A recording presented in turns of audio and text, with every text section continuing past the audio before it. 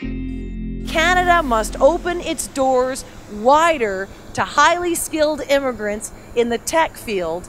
And I know there's lots of talk in the US about how Canada's immigration system is way better than America's, and that is absolutely true. But it's a low bar. And it's getting lower. We don't need to be better. We need to be way better than the Americans are at immigration.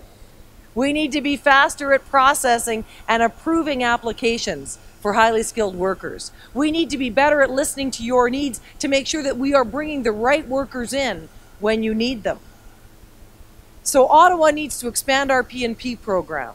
Let us invite as many people as we need in technology who are highly skilled, as many as we need in this province who can come in and help us create Canadian jobs. And why not throw out the process of application altogether? If somebody's earning a PhD at a Canadian university, let's staple their citizenship onto their PhD certificate on the day they cross the stage, so when Santa Ono gives them that certificate, they can become a Canadian citizen the exact same day.